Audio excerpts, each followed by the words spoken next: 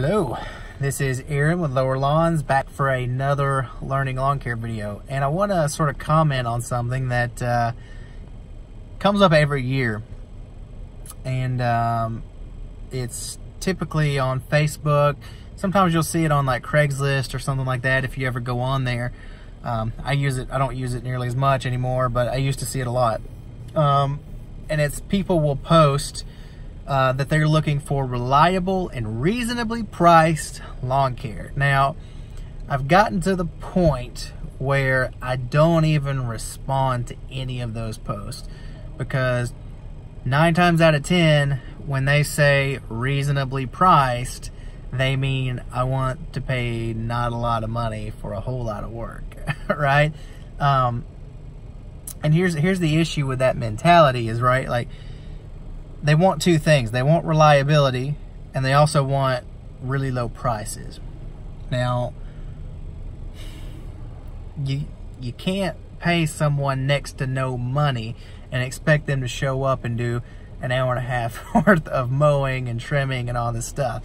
It's just not realistic on the customer's half, and it's not realistic on the business owners end to promise a price that's kind of low and then go out and think that they're gonna, like, I mean, like for me personally, I've done it, you know, my first 2 years I was charging way too low.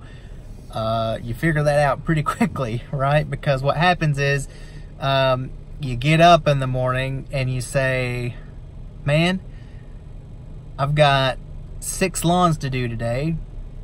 I'm only making $30, $35, maybe $40 on each of these lawns. That's really not a lot of money.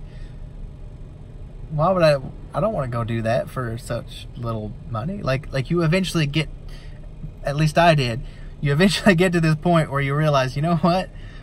It's literally not even worth getting out of bed to go cut these lawns. Like, I'm not going to make anything anyway, right? So the thing about reasonably priced that most customers who put that kind of post out there, they don't think about is it's got to be reasonable for the both of us, right? I've got to make enough to, let's say, cover my bills, pay the insurance, gotta make sure we're paying taxes, employees, we're trying to hire someone, but it's been a pain in the butt. Gotta pay our employees, gotta do all this stuff, and then after all that stuff, I would like to, you know, eventually sometimes go out to like the movies or like hang out and eat some food, or, you know, like enjoy like the life, you know? So we gotta be able to price in a way that we cover all those things. So the reasonably priced, what's reasonable, it needs to be reasonable for the both of us, right? The guy who charges 30 bucks like I was doing back in 2016, promise you, he ain't gonna be there for very long, because you pick up quick. Most people are going to get to a point where they're charging too low. They wake up one day and realize it, and turn the truck off. They wake up one day and realize it, and then they just don't show up, right? And that's where I think a lot of the lawn care industry gets a bad reputation, right? Because, I mean, that's our thing, right? That's the stigma for lawn care, is like, oh, they never showed up, or oh, they never did this, or oh, they never did that. 9 times out of 10, I guarantee you it's a money issue. We're not charging enough, right? Or the customer's not paying on time. I can't tell you how many times I've picked up a customer, they give me the classic story of, oh, well, he just didn't show up one day. I don't know what happened. Well, you know, I figured out what happened. You don't pay your bills, and I ain't showing up either.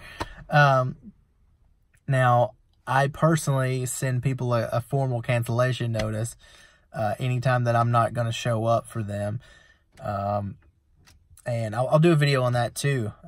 That's a good idea. I should probably do a video on that. Anyway, I always send out a formal cancellation notice, just because there is that stigma of, oh, well, he just took the money and ran, or, oh, he just never showed up one day. if I don't get paid, I am not showing up, period. I don't even, you know, I will do a month's worth of work, you know, 2 cuts, 4 cuts. And if you have not paid me in full at the end of the month, your service is canceled until it's paid. And that's just the way that I do it, you know, period. I know a lot of guys will ask to prepay, but, you know, anyway, I'm getting off track. Anyway, reasonably priced. It has to be reasonable for both the customer and the business owner. Now, how can we make it reasonable for them? Well, in my opinion, when I charge people, you know, there are a few practices that I personally hate and can't stand just because I think they're immoral. One of those practices is, I know so many of you guys, and it's easy to do. I get it. It's so easy to do. You'll walk up to a property. You'll go, what is that? 3 stories? Okay. Probably got, it's definitely more than 3 bedrooms. Okay. Big house, nice house, wonderful looking house. It's got to be expensive. You'll look around, it's like, okay, what do they drive? Okay, well, that's an Escalade. Oh, that's a Hummer. That's a, you know, BMW. That's a Maserati. Okay. It's got some nice cars. There's money here. We'll charge you $500, $600 a month for our crew to come out and do it. So all you've done is you've sort of profiled and said, okay, these are rich people. Let's charge them more, right? I cannot stand that because it's just, it's for me personally, and I get that it's common business practice, whatever, whether you'll admit it or not. It just feels scummy to even think about people that way, right? Like, you look at the lawn, you look over the lawn, and you say, okay, this is how long it's going to take me. This is what this lawn is going to require. What about these services? Do you want these services in addition to that service? And then you price those services. You don't price, you're not supposed to price based on the size of the house or the, you know, type of BMW they've got in the driveway. Like, it's dishonest. It's inconsistent. Just price for the service. Like, it's simple. In my opinion, that's where I think reasonably priced would go in the customer's direction, right? Like, when I look at, you know, I mean, I've got customers in a trailer park, right?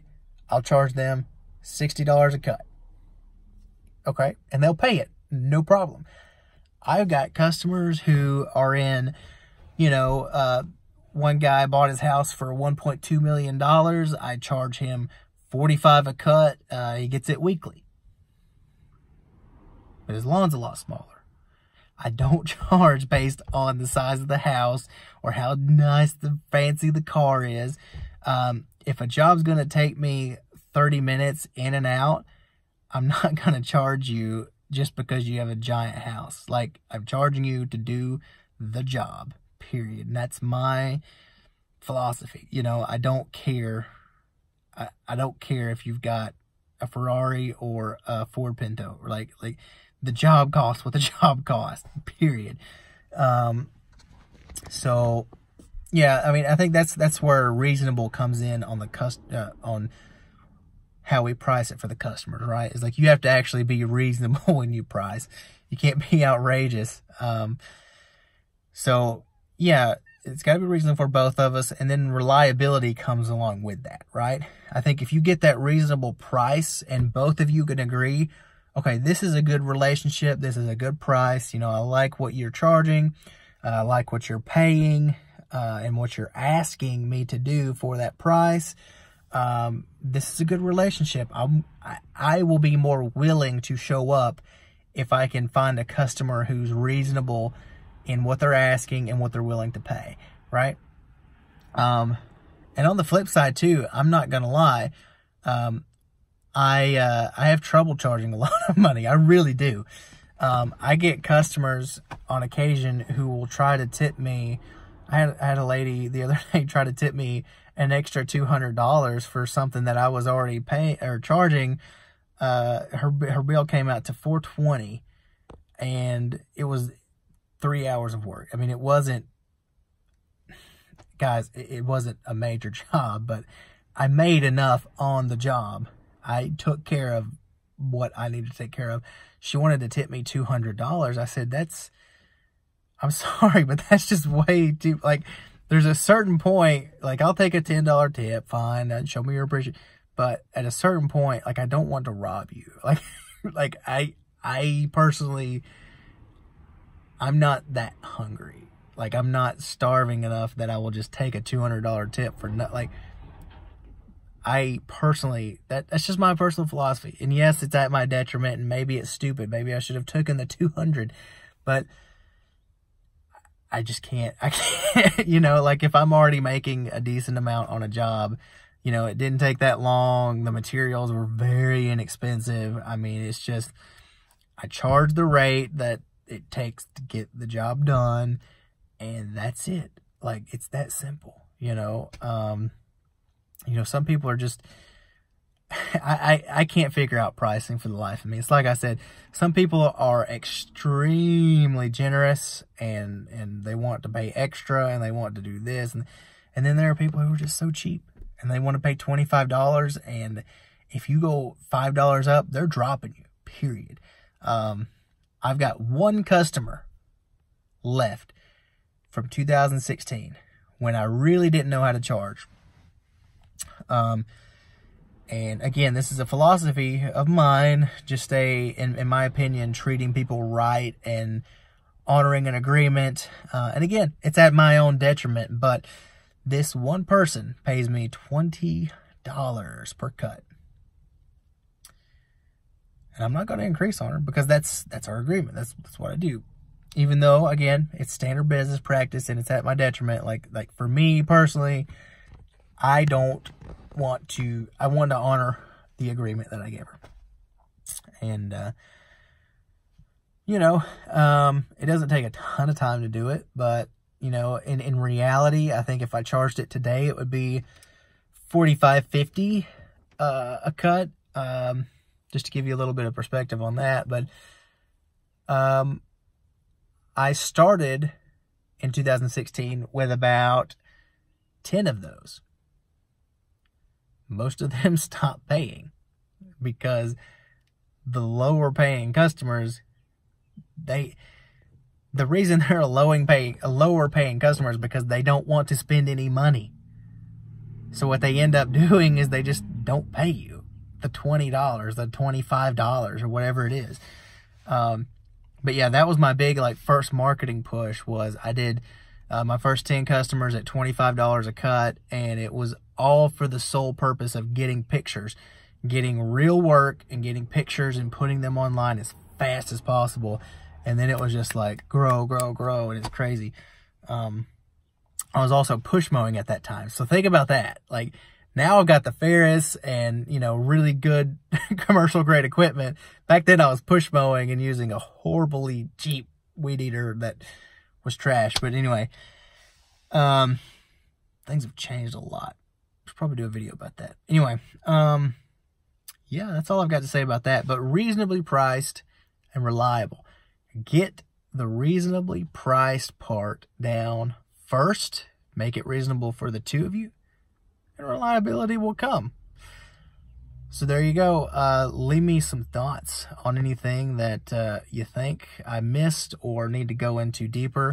I'd be more than happy to do so. But yeah, just me rambling and sort of sharing my experiences. I like doing this because it's the documentation of the business. But anyway, the video is going on way too long. I'm shocked if you're still watching. But anyway, let me know what you think.